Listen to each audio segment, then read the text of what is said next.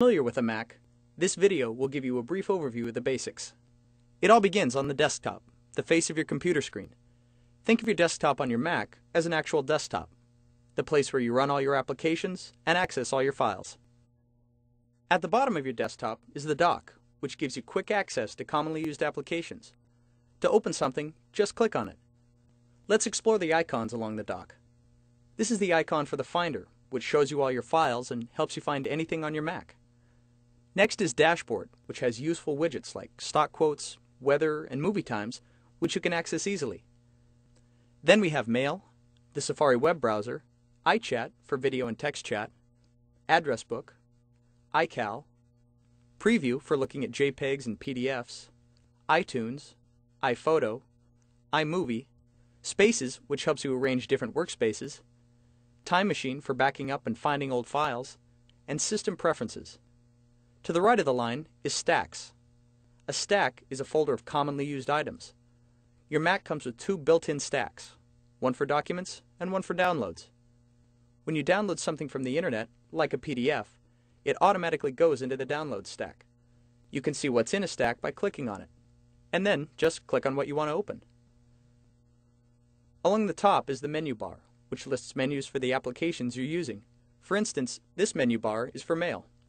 Click on any item in the menu bar, and you'll see a list of commands and tasks for the application you're running. Let's take a closer look at the Finder and see how it works. You can open a Finder window by clicking on the icon in the dock.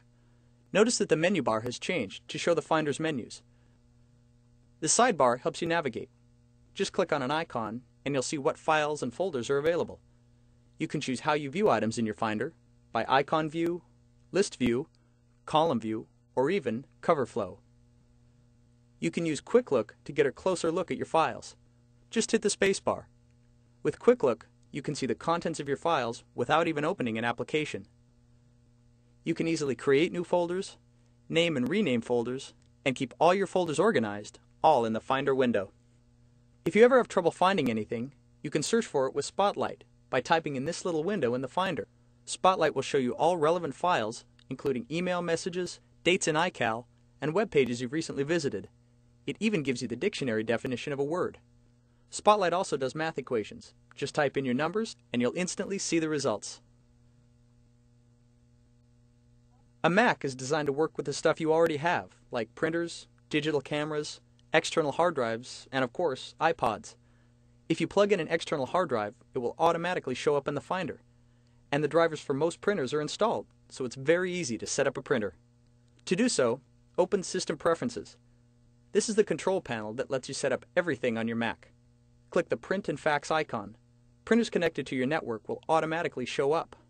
If one doesn't, click the little plus symbol and your Mac will look for any printers on your network. There, it found one. Just click Add and you're good to go.